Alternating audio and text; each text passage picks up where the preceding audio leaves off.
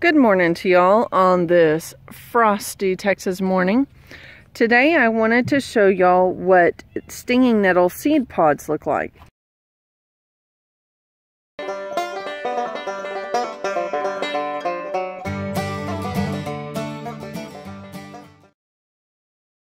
Now I picked this particular plant a few days ago.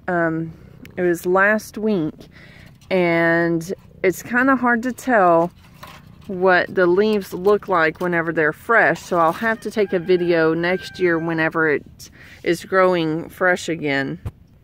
Now these leaves here are the ones that are remaining on the plant in the ground. However, it's kind of hard to tell for identification because frost has kissed this plant multiple times, and so it's kind of shriveled a bit.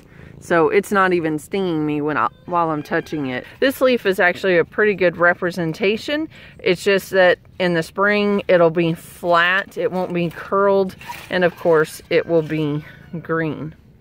Once stinging nettle has dried, it loses its sting, so I'm not worried about it, and I can just pick it up barehanded, no problem. So there are the stinging nettle seed pods. Let me try to open these fuzzy pods up and see if we can get to the actual seed.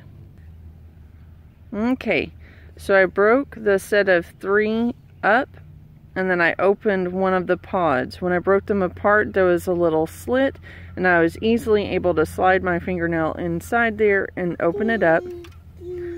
And so, there is the stinging nettle seed.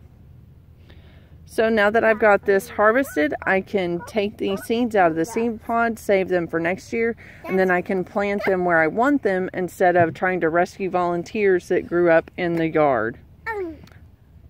But it's exciting to be able to have the seed, because if I can plant it in the actual garden, then maybe it'll grow in optimum conditions and I'll have a lot more leaves to harvest next year for better nutrition for me and my family. Cool beans. Thank y'all for joining me. I hope you enjoyed it. I hope you learned a little something new, and I hope y'all have a blessed day. Hey dude, did you get your boots on?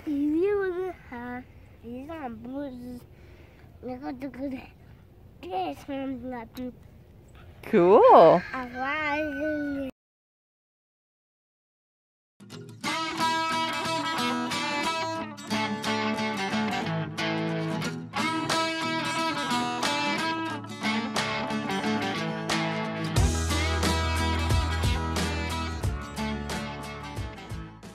For watching the video, push the thumbs up to like the video. Also hit that subscribe button, also the bell, so that you can get notifications when our videos come out. Check us out on our social media pages too. The links are below. Bye y'all.